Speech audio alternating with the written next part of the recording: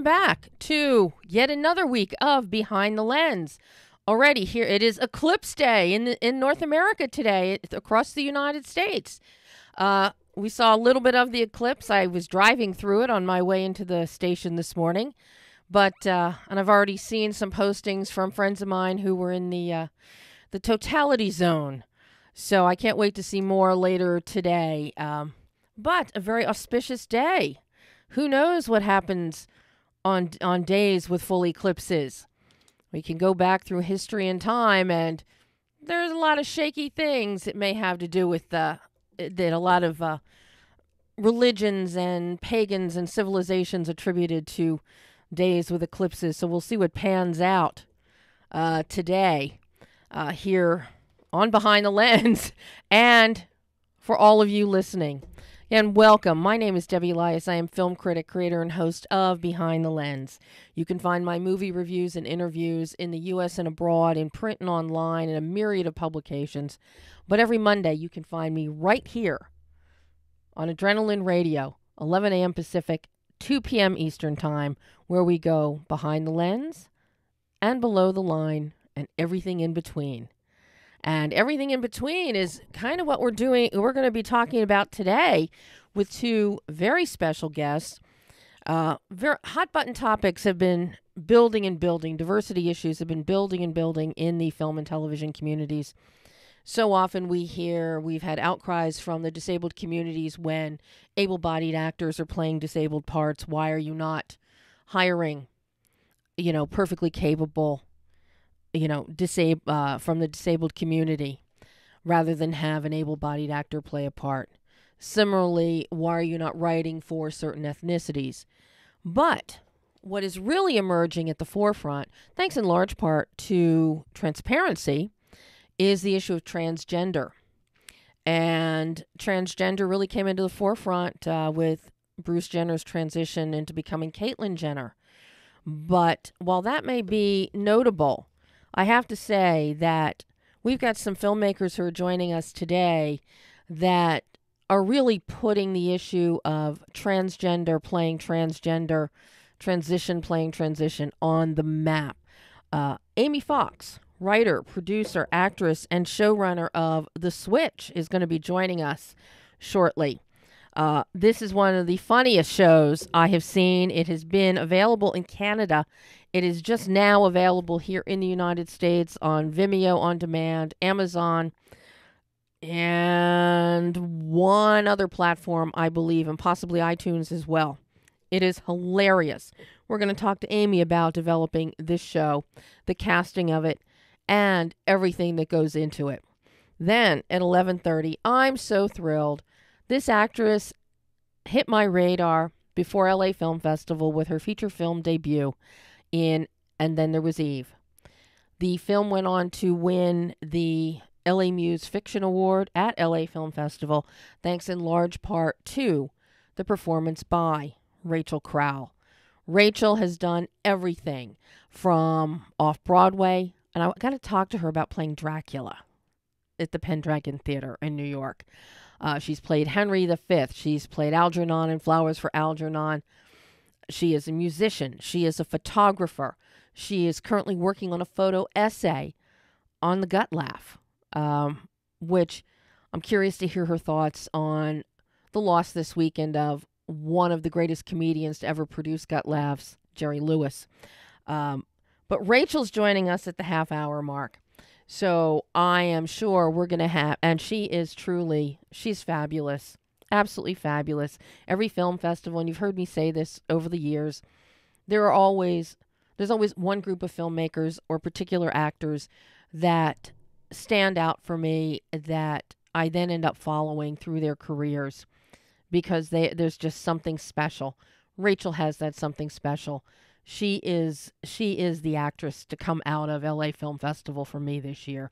So I can't wait to hear about what she's working on next, because I know she's been working, and get her input on transgender casting, writing, and programming that's out there today. But before the ladies join us today, A film that opened, it's been out on DirecTV for the past month. It just opened in limited release in theatrical, and is also available on all of your Spectrum on demand VOD platforms. Shot Caller. I am beyond privileged to know the filmmaker Rick Romanois. I've known Rick and his brother Scott for over 35 years now, and to see where both of them have done, where they come from out of the stunt world and into the directing world, making names for themselves with these incredibly high-profile films in some cases.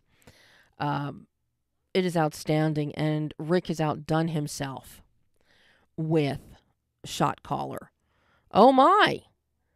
But I think we're gonna hold off on on a clip with Rick, because we've already got Amy Fox calling in. So why don't we'll hold off on Rick Waugh until the end of the show, and we're going to talk to Amy Fox right now. This is the beauty of live radio, people. And yesterday was National Radio Day. Amy Fox, what a pleasure to have you. Welcome to Behind the Lens. Oh, pleasure to be here. Oh, my God. And look at that, so prompt. And Sylvia is going to be so happy. She loves it when her clients are always prompt, on time, and ready. Well, I've got to tell you, Amy, what hilarity with the switch. Aww. Glad you like it. Absolute hilarity. This is the most interesting cast of characters, literally and figuratively, that I have seen come along in a long time. You have touched on something that everybody can relate to. Everybody has everyone has landlord issues. Everybody has that one friend who is an activist, maybe not an eco-terrorist, but an activist. You know, we all know troubled teens. We all know people that are going through something emotional, something physical. Everybody has dating issues. You have touched on a show here, an idea here that everybody can relate to and everybody can laugh with and commiserate with at the same time. Oh, good. Well, our idea was to make something funny that everyone can relate to. So that I'm glad that's carrying on. Where did the idea for the switch come from? What was the genesis of this one? Well, I was part of a comedy team, and people absolutely adored watching it, and we delivered it at this happy transgender event. And then we went, oh, wow, how do we get this out to people? Oh, well, we could tour all the transgender comedy clubs around the United States, but those don't really exist. So we thought about, oh, hey, you know, what people are making is a web series. That can't be that hard. And we've never, directed or shot or acted, written any screenplays before. So 7 years later, after a web version and a TV pilot, we now have a TV show. And along the way, we wanted to make sure that as many people could enjoy it as possible, trans or not. So we made sure to make it accessible and relatable and ridiculous. But it's ridiculously fun. And there is so much warmth within the characters and within the storylines. And transgender, as I said at the top of the show, it's a very hot button topic right now. It really started a few years ago with Transparency when it hit the air. But finally, Hollywood in television film is starting to wake up and actually start casting the right people for the right roles. And that includes the transgender community. I like to think so, yeah. Was this part of your impetus in creating the switch? Was the shortage, the lack of product, that accurately portrays some of life's, the foibles and the hardships that not just the trans community can relate to, but everybody can relate to, which that's what I love, because you humanize everything, and any stigmas that people may have, you break them down. Good. Well, what we wanted to do was not just change who was in the content, but what the content was in the first place. a lot of these, we're still seeing Oscar bait movies where they can't seem to find one trans person, even though our tiny show could find 5 lead actors. And we didn't want to do like another biopic or another tragedy or just another coming out story. So we wanted to like really show the breadth of human experience, in which we're following a bunch of people who happen to be trans, which informs the plot of the sitcom in ways that people have never really seen before. So we added sitcoms like Seinfeld, where the characters don't really have any real problems; they have to kind of imagine them. And what we're doing is we're taking real problems that people have and going like, oh, hey, you know what, this is excellent sitcom fodder. And I'm seeing more and more of that approach to diversity in a lot of comedy overall. Mm-hmm. It's still, slow going, but I'm glad that we can be a part of it. Well, talk to me about your characters. I mean, I have to say, your lead actress, Nyla Rose, who plays Sue, oh my, we all know a Sue. Some of us have been Sue. Gets fired, has no money, thought she had money, but realized she's not that good at handling money. Has this whole new life, crashing on her ex's couch, and, starts dating a bank manager. Sue is such a fabulous... Sue kind of reminds me of a George Costanza. Since you mentioned Seinfeld, Sue reminds me a little of a George Costanza. Good. Well, yeah, Nyla, the actress who plays Sue, is actually a professional wrestler. And we did this search as far and wide as we could to find the best, funniest trans people. We had like 100 and something people apply for Sue. We've got 71 or something auditions. Nyla is the funniest, and she really brings the every woman optimism, at the same time knowing that the world does not share her optimism back at her. Mm-hmm. And I think that really says something about, I think, generationally, what people are looking at from a system that we know is not quite doing what it should. Yeah, and something else about Sue, with Nyla playing Sue, is that she is also a big and beautiful woman. Something else we don't see often enough in television and film. Yeah, well, this is what happens when you cast people based on their ability to act, rather than arbitrary standards of what a protagonist is, quote, supposed, unquote, to look like. Mm-hmm. You wind up getting not only excellent performances, but a realistic range of human body types. Mm-hmm. Well, with your ensemble cast playing along with Nyla, you've got Lindsay Corrin, or Corin, I'm not sure how you pronounce Lindsay's last name, who plays Antonia, your character's landlord. Vincent Viezer as Zoe, our troubled teen who lives next door. And Andrea Maynard, who plays Sandra, the homicide detective, also next door neighbor. I want to live in this apartment building. Oh, yeah. How did you? What led you to each of the personality types for each of your characters? Having a political activist eco-terrorist living next door really is not.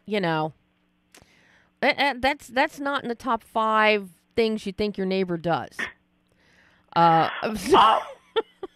Well, part of that is we were basing the characters on ourselves, and Chris was based on me, especially when we came up with the show. One of my friends commented when they came over to my house, "This is not a house, this is an encampment." And as far as living next to someone who's doing some pretty direct forms of activism goes, it has to do with the setting of the show. Is trans people coming out are often looking for somewhere safe. And often the safest places are people have people who are pushing the bounds of social norms in one way or another. In Chris's case, they are doing something incredibly illegal in order to reduce carbon emissions. Mm-hmm. I have to admit, I do like the crossbow. Chris and a crossbow just, You just look so at ease holding that crossbow. Well, I actually trained with that thing. Really? Yeah. Oh my. Is that why we have such great comfort and ease in the way you hold that? I had to say that was a better crossbow hold than I ever saw with Buffy. Oh my. Oh yeah. Okay. But and then moving through the group, you've got in creating, you're the landlord, Antonia. Very interesting character. Sure. Yeah, well, Antonia is a character who is not entirely at ease with themselves, but is trying to project an aura of confident, cool power when they actually have things that are going on the inside that are not at ease at all. Mm-hmm. And part of the show is that as people are coming to realize more about themselves, it's often a real shock. Like, self-discovery sounds wonderful, but it's actually a lot of scary change. Mm-hmm. Whether that's someone who's trans or someone who's just getting used to having friends for the first time. Mm-hmm. Especially when that person is a career criminal who will stab you. Well, and hand in hand with your career criminal is Zoe. And I have to say, Vincent's performance as Zoe just blows my mind. Oh, yeah, Vincent is phenomenal. The director said to him, okay, just feel like you're on lots and lots of coffee all the time. And Vincent just took that and ran with it. We also, in episode 2, get to meet Phil, who's a series regular, played by Chance Kingsmith, who's been involved with the project for years, who is a trans man who is trying really hard to fit into, like, affluent gay men's culture, mm-hmm. And coughing a fake British accent and taking out the hostility that he experiences from the world and everybody else around him, and trying to develop good frenemyship. Mm-hmm. I'm not really sure what you want to call it. I like that. Frenemyships. That's a new one. I Yeah. like that. I'm going to steal that and use it sometime. That's a good one. Well, something you do with the character of Zoe, you also introduce the idea of bullying at school. Mm-hmm. And that is still so key in our society today. See, the deeper you dig into this show, Amy, the more that you really have touched on so many social issues here. And the fact that you've got you're not just bullying in the workplace and discrimination in the workplace, but you carry this down to bullying at school. And I think that's so important because you're also hitting a younger demographic, with your messaging here in the show. Was that your intent? Or as you develop the storylines and you develop the characters, there appears to be a progression where you are digging deeper and deeper with each episode. There was a show on the air in the 2000s called Firefly, which was a science fiction show that got canceled in the first season. And apparently the writers were like, Fillion. okay, we like it canceled at any time, make it count. And we knew going into this, okay, first season is 6 episodes. Got to make them count. If there's anything important you want to do, get it in there. We're not going to hold back on anything. Mm-hmm. We're not going to get people to wait for a special episode. Like, every episode is going to be good. And also part of that is our social mandate is thinking about, okay, what's really important, what's topical, what can people relate to? That's all got to go in there. So we see school, we see trans people in sports, trans people in women's spaces, trans people in dating, and then dealing with the medical system, mm-hmm. While also hallucinating that one might be a starship captain and assassinating oil lobbyists to save on carbon emissions. Well, you mentioned sports. Where did Doomball come from? I got to ask about Doomball. It's a cross between roller derby and Calvin ball. Calvin ball, the sport popularized by Calvin Hobbes, whose rules change as you play it. And then roller derby is a very popular sport in a lot of, like, LGBT spaces that's also just incredibly dangerous. Trust me, I grew up in Philadelphia at the height of when roller derby was like one of the big sports back in the late 50s, early 60s. And and it's like, oh my God, I would be glued to the television, to the UHF channels, watching the Philadelphia Warriors skate every single week. And I just I love the fact that it was so violent and dangerous. And trust me, I tried some of those maneuvers on my brothers in the living room. I was not always successful, but roller derby it is so much fun. Now when you cross it, as you're describing the elements of Doomball, so all rules go out the window. This Doomball could be its own show. You do realize you could create Doomball as its own show. We also had help from Falling Leaf Stunts, Leaf Havdale and Kim Cheong, to just pack that episode with all kinds of weird stunts. Not to mention we've got like pogo sticks and wiffle bats and the paintball gun and all kinds of wonderful strangeness. Not to mention Nyla bringing her pro wrestling experience so that she can get hit in the back of the head and do a full somersault. Oh my God. Now, with that kind of antics going on in a show, does it help you that this is a web series and you're not controlled by any networks or anybody putting the kibosh on something because of insurance, because it's too dangerous, blah, blah, blah, blah, all the excuses known to mankind? Well, actually, it's a television show here in Canada. We're just distributing it through iTunes. Mm-hmm. But our broadcaster out television was very gentle with any kind of controls. They just wanted to make sure it was funny. That gave us a certain independence that another show that was, say, bound to the will of advertisers might not enjoy. Mm-hmm. Yeah, you've got your 6 episodes of season 1. What's happening with season 2? We are taking this directly to Amazon and iTunes, and on September 1st, Google Play in the United States and in other countries. And if we can manage to get 100,000 people to get a copy of season 1, that gives us what we need to make season 2. One of the wonderful things about not having advertisers, middlemen, or a network is that while your average TV show would be considered to be like a failure if they can't get 2 million people to watch an episode when it airs, if we can get 100,000 people, we're good to go. Wow. That's not very many when you think about it in the grand scheme of things. No, it's really not. Because I think you should definitely have a season 2. I mean, this is, it's so funny, but it hits you in the heart because you do relate to these issues, to these personal quandaries that everybody goes through and the things that they face. That this is something that a lot of people need. And as you mentioned, it's kind of like a Seinfeld. It very much is. It's a 21st century Seinfeld.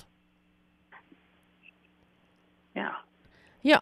How involved, as a producer and showrunner, how involved are you in your production design? I've got to ask you about that because I just think your production design is so much fun. It is eye-popping. It is colorful. It is kaleidoscopic. But everything, the lines are clean. The colors are clean. There's so much going on that there's always something for your eye. Jem Gerard came on and wanted to make sure that the show's color palette and design and how the camera moves through the show really reflected the content, which was poppy and video game-ish and often cartoonish, and really got together with the art team and made this thing that looked very, very sharp.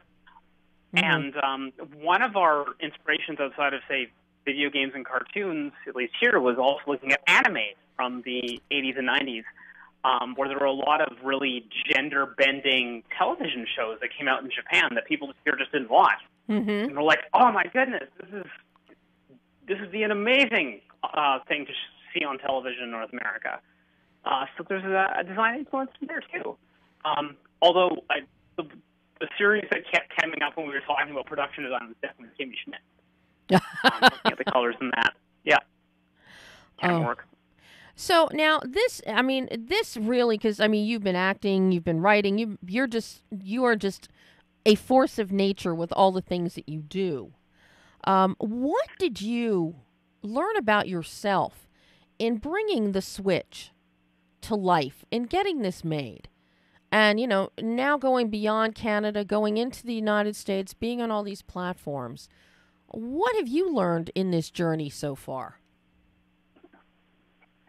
How much work I can do in a day, which is a lot, it turns out. I've learned about having a wonderful team that supports me. My producer, Ingo, was absolutely brilliant at figuring how we could stretch our budget as far as possible. Working with Ren Hanman, our lead writer, and Siobhan Singh, who's also on the writer team, got me to work in a team there. It really taught me about relying on community, whether that was for production duties, like it was people showing up to set and helping with the lighting, or helping us find some food or what have you, and to feed the cast and the crew. And I realized just how much it's good to be a part of a team and part of a community. A lot like you see on the show, actually. Mm-hmm. What that means, and how there's this real hunger for group projects that give us meaning and a sense of hope. Mm-hmm. And how nice it is to have a bit of a leadership role in that. And so how hard? Where do you see yourself taking? Where do you see yourself and the team taking the switch? Oh, well, we're planning to pop it up in more and more international venues. Maybe pop some subtitling on it, and then once we have 100,000 people, we are going to make a second season. And in the second season, we can find out about the hunt for Chris, with Chris's assassination of oil lobbyist. We can see Zoe continue on to try and develop into a normal person and completely not develop into a normal person. Sue's attempt to immigrate to Canada and what the immigration system is like. We can see Antonia really come into their own as a human being and realize that they don't understand how to relate to people. Phil realizing how to relate to people, and just the entire community continue to come together into a wonderful dysfunctional whole. Well, Amy, you've got me hooked on this show. Let me tell you. And I can't recommend it highly enough to everybody. I want to see you hit that 100,000 so that you can move on to your season 2, because this really is wonderful entertainment, but you have a lot of great moral values and integrity going on in here. And I just, you've done a great job. Thanks. It's a team effort. Well, thank you so much for joining me on Behind the Lens today, Amy. Hey, it's a pleasure. And I hope you'll come back on the show again. I hope so. We have many other wonderful projects, and hopefully a season 2. Well, I would love to talk to you about your other projects, too. So please, yes, we will set something up. Quickly, if I may, we also have a gender-inclusive children's coloring book called Finding Gender, which will be coming out shortly, and we're working on an optimistic spacefaring science fiction series called Synthesis. Wow. Okay, you're busier than I even thought you were. Okay, and where will people be able to get the children's coloring book? I think that'll be coming out on Amazon soon. It hasn't entirely got to the point where we've sorted out distribution. We've just approved it and printed up some test copies. Okay. And like those, So maybe it'll be out there in time for everybody's Christmas stockings. Oh, I think that's a real possibility, yes. Oh, well, again, Amy, thank you so much. And yes, I'm going to get you back on here to talk more about all these wonderful things you're doing. Looking forward to it, and a pleasure to be here. Thanks so much, Amy.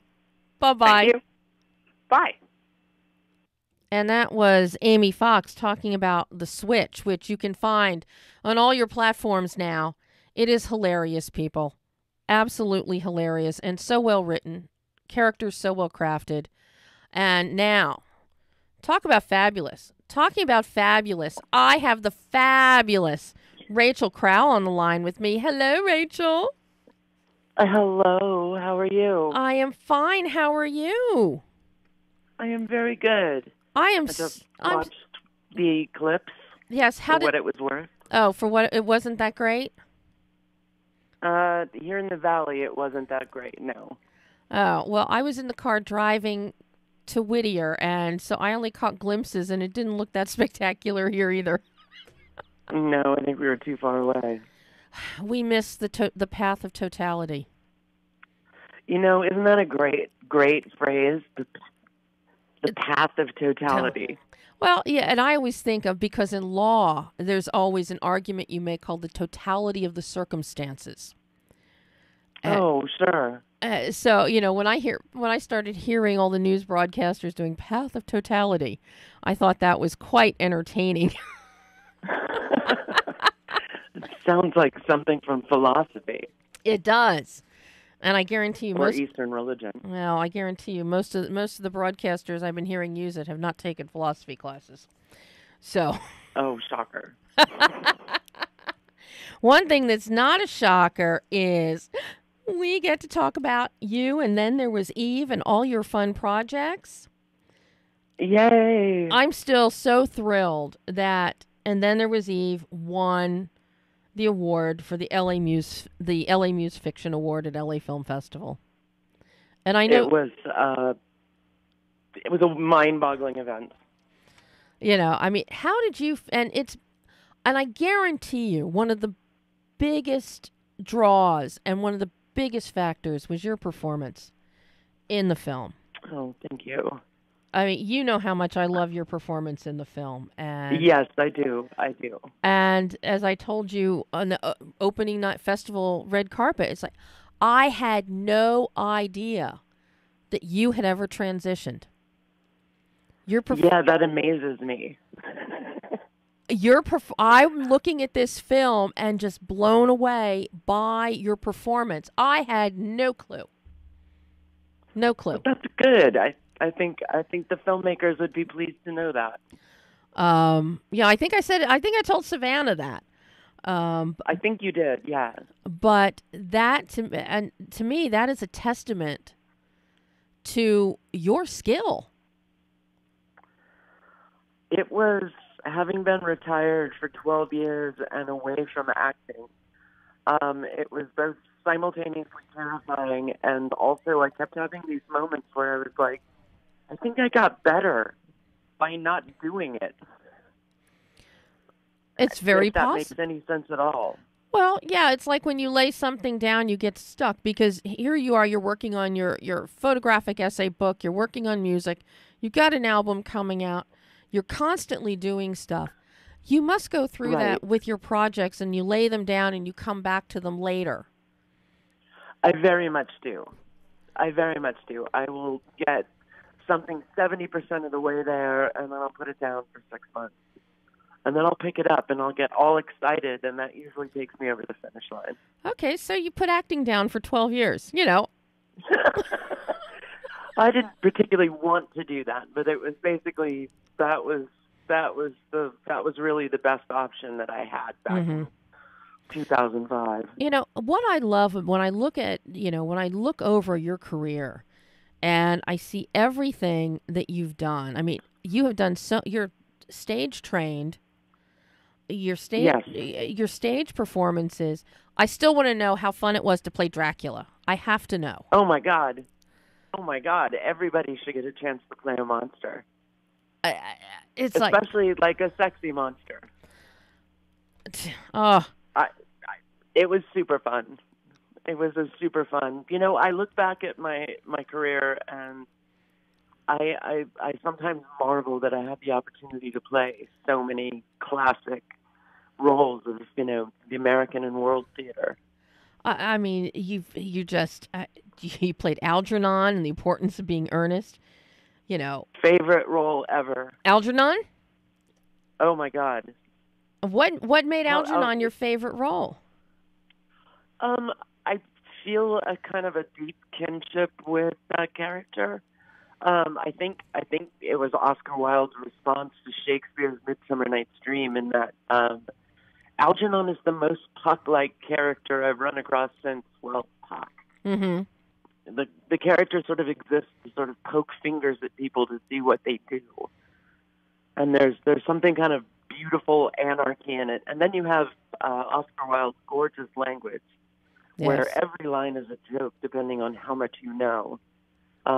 It's just when that play works and you can hear the audience just roaring with laughter at a play that's over 100 years old, there's something just incredibly satisfying about that.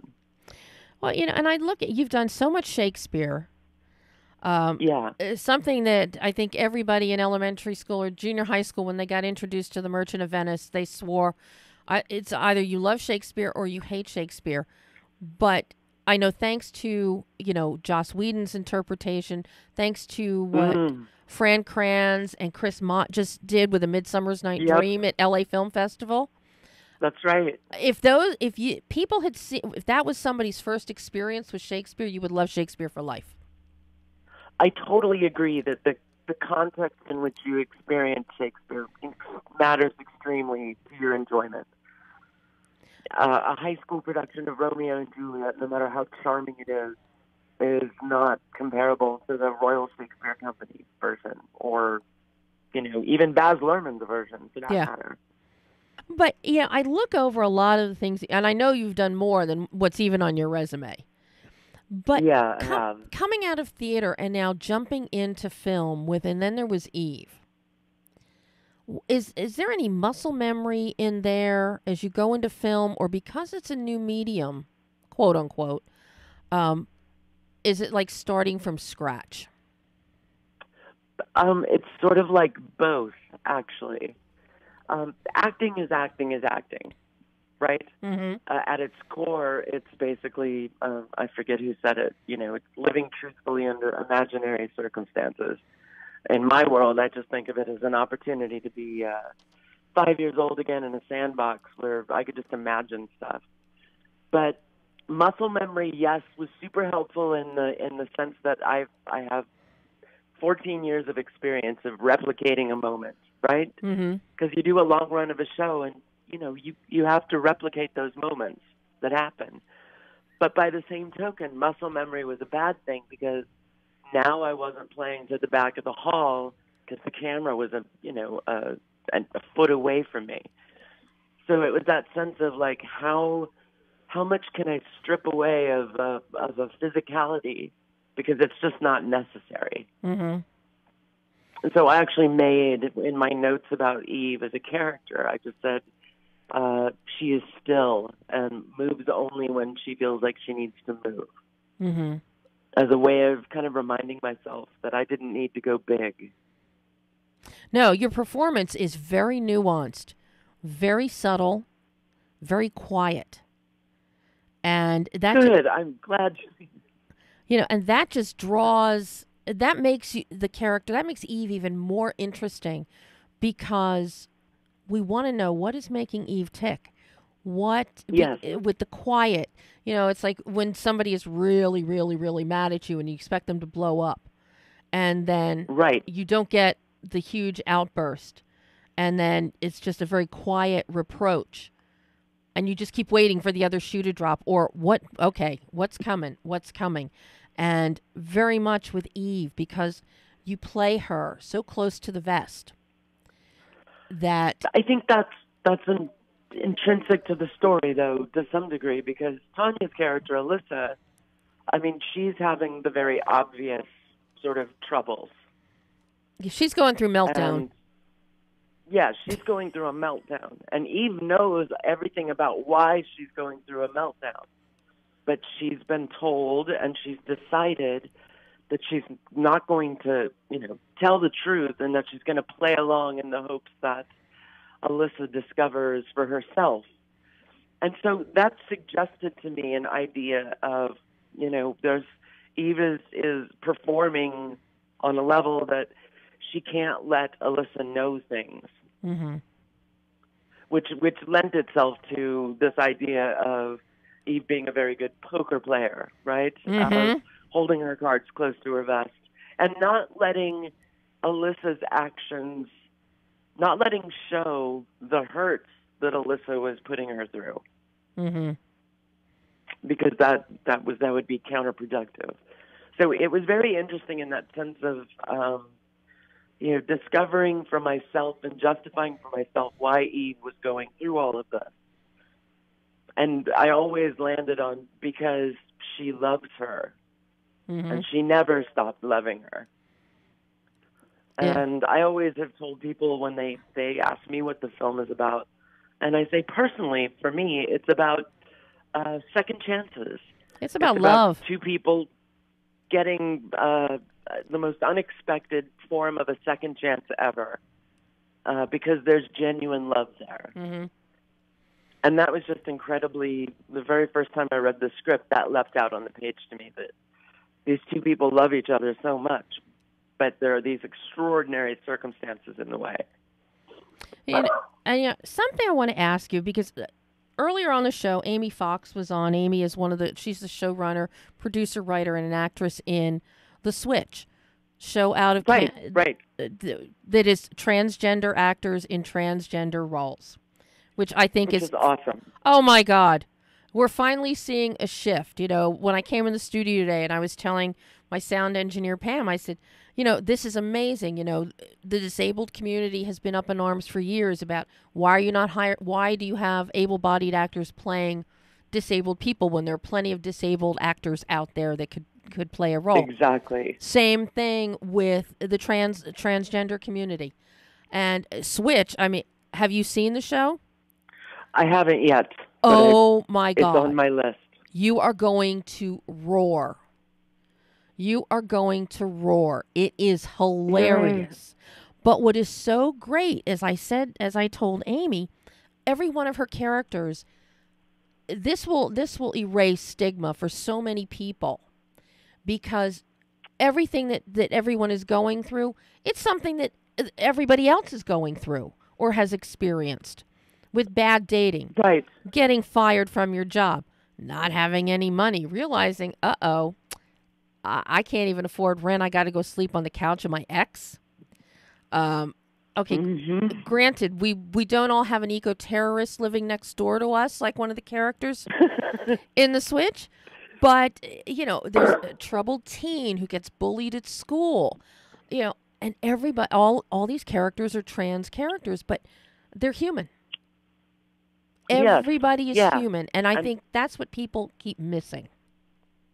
I agree. And I think it's also kind of beautiful that means that there's going to be a whole generation of younger trans people who see themselves on screen. Yeah. Right? They don't see Jared Leto being one of them. They see themselves. And I think that's really important. Mm-hmm. How important? But also... No, go ahead. Wait, go on. No, I was going to ask you how important it was for you when Savannah came to you about, and then there was Eve, that you were the one chosen to play Eve. I had known up until the point that I got cast, I had known that they had been looking basically internationally for a trans woman to play Eve. And once I got over the shock of being cast as a lead in an indie feature after 12 years of retirement, which was its own kind of shock, I was thrilled that I was going to have this opportunity to, help establish something, right? Mm-hmm. To prove a point in a way that, trans talent is out there. And if you're going to tell our stories, you'd be kind of foolish not to have us involved. Mm-hmm. Not just for the lived experience and in basically the writing of the story or things like that, but just from a sheer practical acting standpoint. This was a cisgender person playing a trans person. They have to do like 2 levels of acting, Mm-hmm. right? There's what the character's doing, but then they also have to put on this kind of their version of an imagined world in which they are trans. Mm-hmm. And that's never going to approximate the actual experience of transition and having been through it and, all of the tiny little moments that make up the history of having been trans. Mm-hmm. And I thought this was going to be amazing because I'm really just going to be able to make Eve this person, and I don't have to worry about the trans thing at all. I don't even have to think about it. Mm-hmm. Does that make sense? Oh, that And makes perfect sense. And I think what it showed, and and some of the reactions that I've heard from the film, is that that's one of the big takeaways, that people are like, if they feel like they're seeing an authentic trans experience, no matter how heightened the circumstances of the story are, because they're just seeing this woman who happens to be trans, right? And so her transness, while important to the story, by the time we meet Eve, is not nearly as important to her. Right. She's just Eve. Mm-hmm. And I feel like a cisgender actor would probably have to do extra work to not fall in the trap of playing, oh, I'm trans too. Mm-hmm. Right? No, that makes perfect sense. Perfect sense. And that is undoubtedly why it looks so effortless, and, why I walked away and had no clue, because you were so believable. You're going to laugh at me. I'm just me. You're going to laugh at me about that forever. I know this, Rachel. Well, I mean, to be very honest with you, part of my own sort of internal, I suppose, defense mechanism has always been that even though I'm pretty blessed in the genetics department and I pass for the most part, I always expect when I walk into a room that people are going to find out. And so I'm always surprised when people don't know. I'm just always surprised. I'm like, really? I was just entranced with your performance and thought, damn, she's good. Oh, that's lovely to hear. But do you find the tides are shifting? Have you been going out on any more auditions? I know you've been working. I don't know what you've been working on. But yeah. But I know you've been working. Are you finding the tides are shifting at all? I do. I do think they are. I just finished shooting a horror movie, and I was just cast as one of the killers. And she's just named woman. There's nothing trans about her. And that thrilled me to no end, because it was like being trans had nothing to do with getting cast. I just got it because you were I good. was the right scary version of what they were looking for. The Dracula vibe was coming through. Oh, I love that I get to follow up Eve, who's very, femme and prim and proper, with just this messy wreck of a woman covered in blood. It was kind of fun. Okay, now I got to ask you, one of your photos that you threw on your website of the bloody arms and hands, was that during the shoot? That is during the shoot, yes. Oh, my God. Oh, my God. Okay, now... Yes, the whole casting experience, the casting director, when I got it, she called me and she stressed. She said, Rachel, you got the role because you were right for it, not because you're trans. I don't even think they know you're trans. And, that was pretty big. I still think that's pretty big. It doesn't happen very often. Mm-hmm.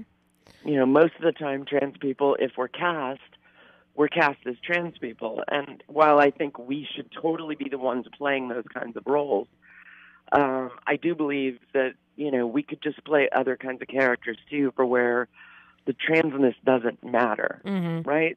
The friend, the killer, the lawyer, the doctor, the scientist, the sidekick, hell, the hero, the villain.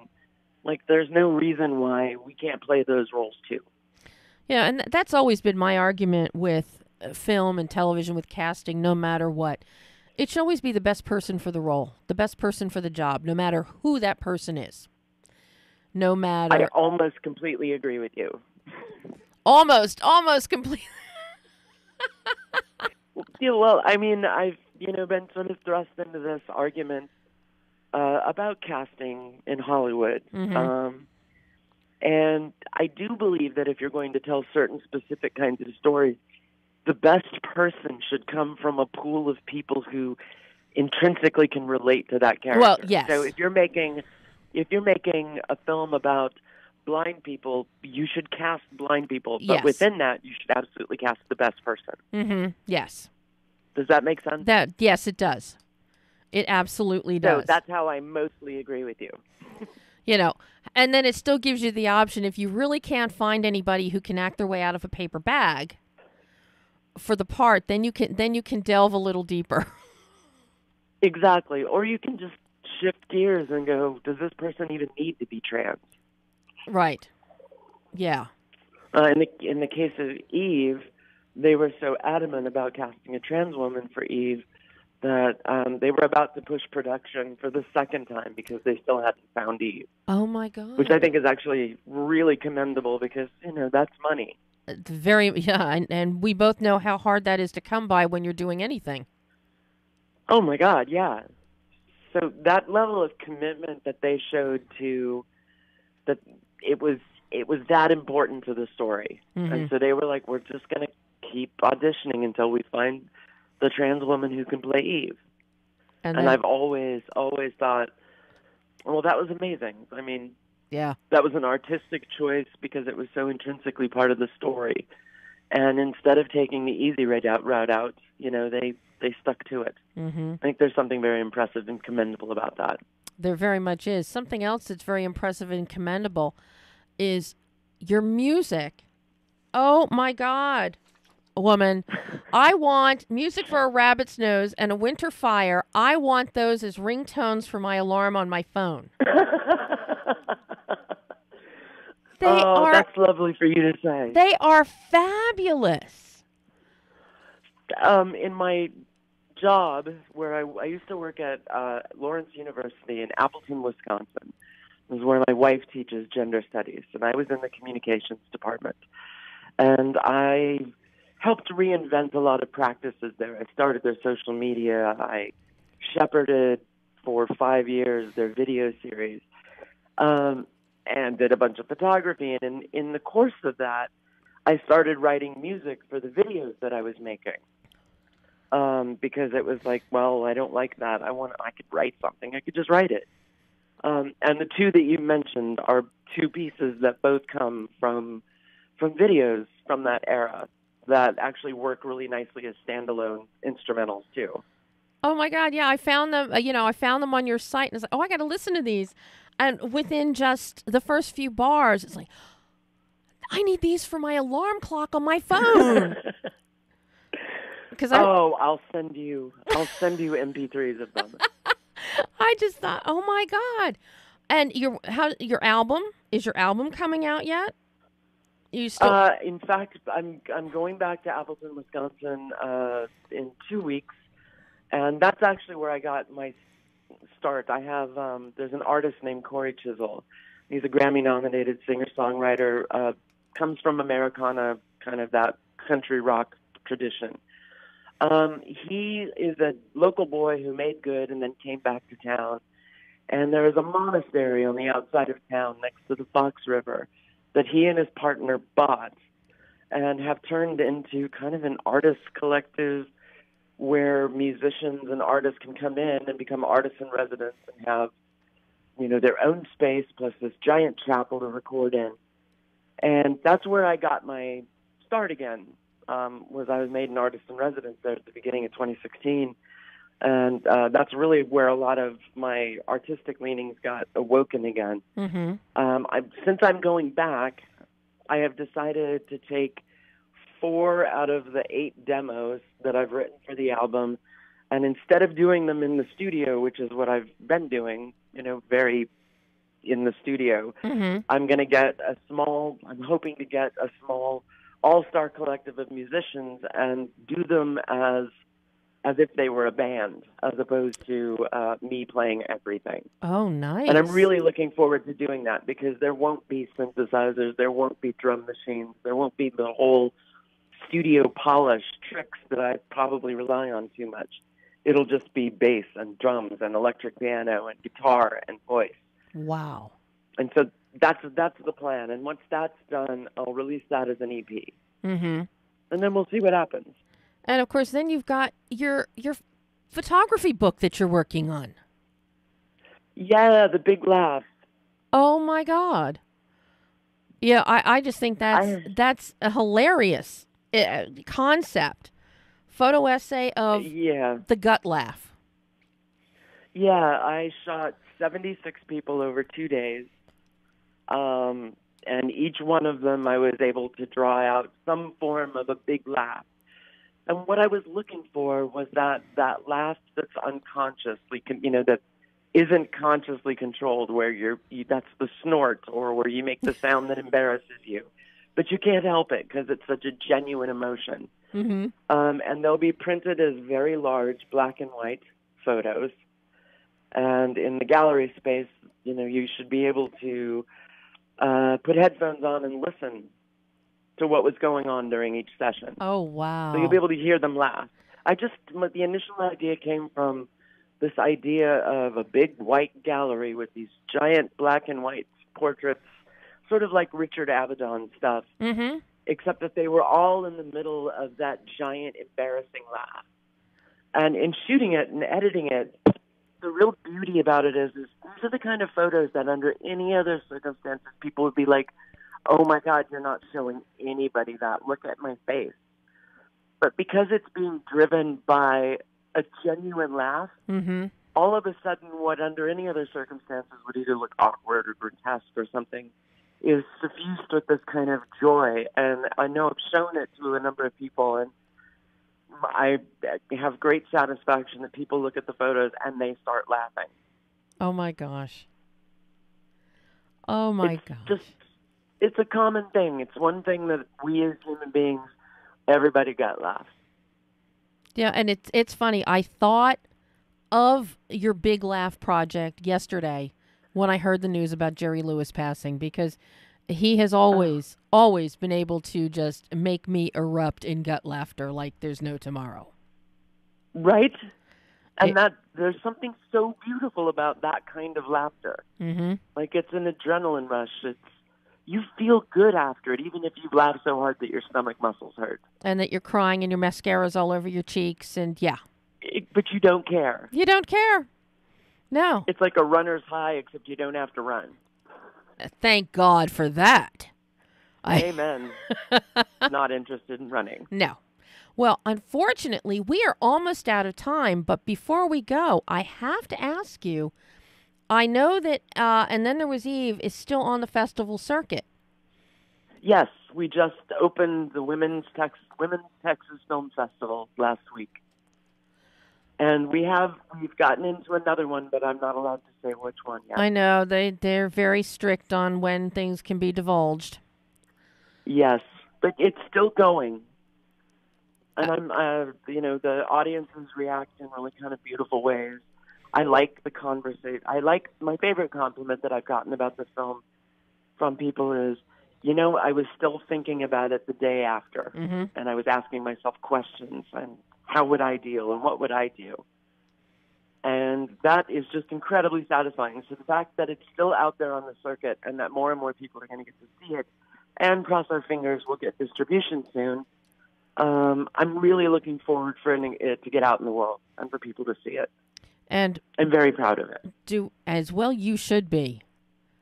Because it's a wonderful, wonderful film, and your performance is just amazing. And I was so excited the minute I heard that you guys picked up the LA Muse Fiction Award at LAFF. I was just thrilled.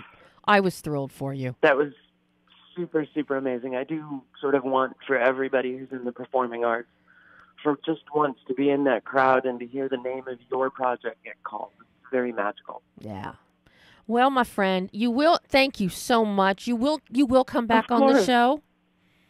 Of course. Oh, good. Oh, good. As soon as I have something to talk about, I will come back. Well, as busy as you are, I'm sure you're going to have something to talk about.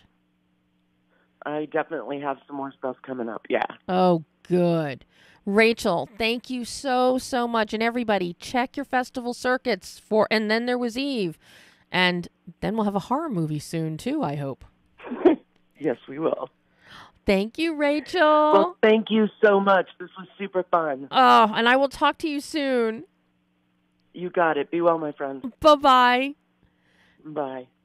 And that was Rachel CROWL. And Then There Was Eve. Be on the lookout for the big laugh. Be on the lookout for her album that'll be coming out probably by the end of the year. Check out Rachel at rachelcrowll.net. We'll have everything on the video of today's show for you, probably up next week. But in the meantime, that is all the time we have today. Thank you to Amy Fox. Thank you to Rachel CROWL. We've got some more incredible guests next week for you, starting with Finn Taylor talking about his new film, Unleashed. Until then, I'm Debbie Elias. This is Behind the Lens.